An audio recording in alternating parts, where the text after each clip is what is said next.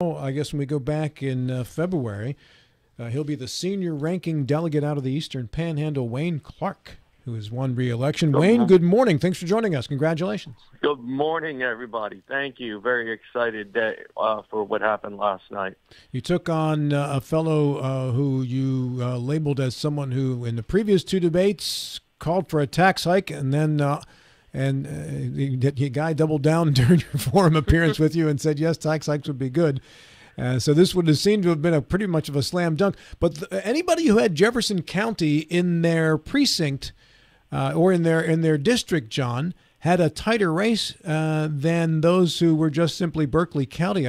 I noticed that Bill Ridenauer had a tight one. Chris Anders had a tight one. And you came in under 60%. Even Senator Rucker got 61% in a state that basically was 70% pro-Republican around the area. Were you having any concerns on the election night results? I was nervous. I was nervous leading up to the election. My district, and when we did the redistricting, my district's very tight.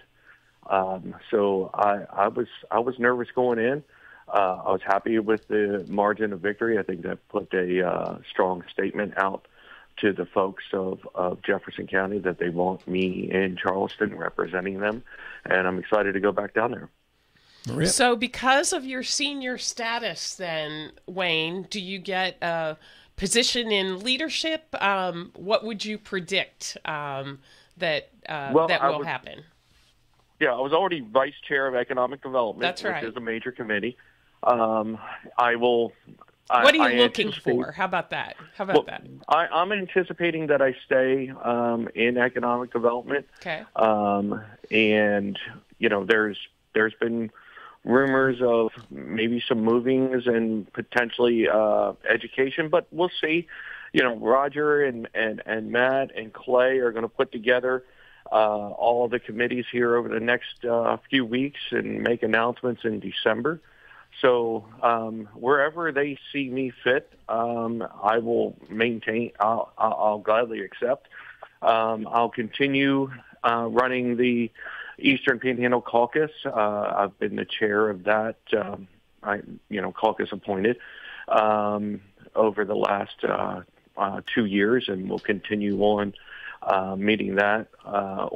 We meet during session every other week for the first month, and then every week, and we sit down, and that's everybody from the House and Senate, and discuss, important bills that we need to see done for the Eastern Panhandle to make sure that the Eastern Panhandle is maintaining its representation and getting things done.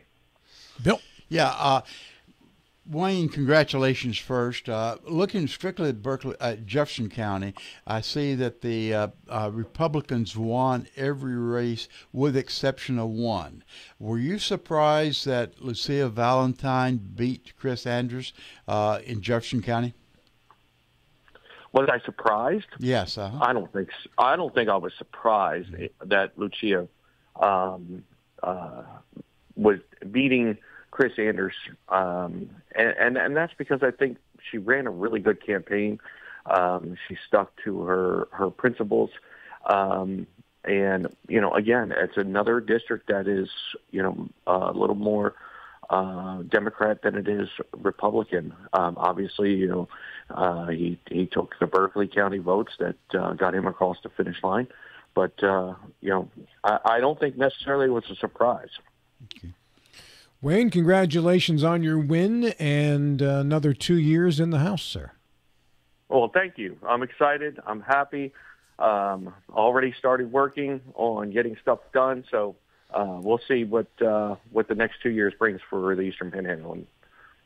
All the best to you, Wayne. Thank you. Thanks, Wayne. Thank you, Wayne. Thank you. All right. Bye. Another winner last night.